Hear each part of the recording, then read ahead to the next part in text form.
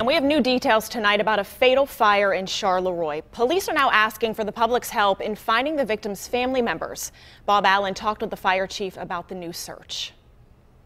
When Charleroi firefighters showed up at a fire at this small home on Fallowfield Avenue rear, they found the badly burned body of 62-year-old James Harbaugh outside near a fence. My assistant chief was reporting an individual was laying out in the backyard, appeared to be burnt.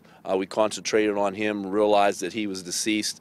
Investigators think Harbaugh was inside the house but ran out after a flash fire was ignited by oxygen tanks. We're figuring something with the oxygen unit and him making entrance back into his residence. There must have been some type of spark or something that might have caused like a little flash fire or something and burned him and then flashed through the first floor of the house. Officials say Harbaugh was living here with no water or gas. He had health issues and kept oxygen tanks. Paramedics treated him recently for breathing problems.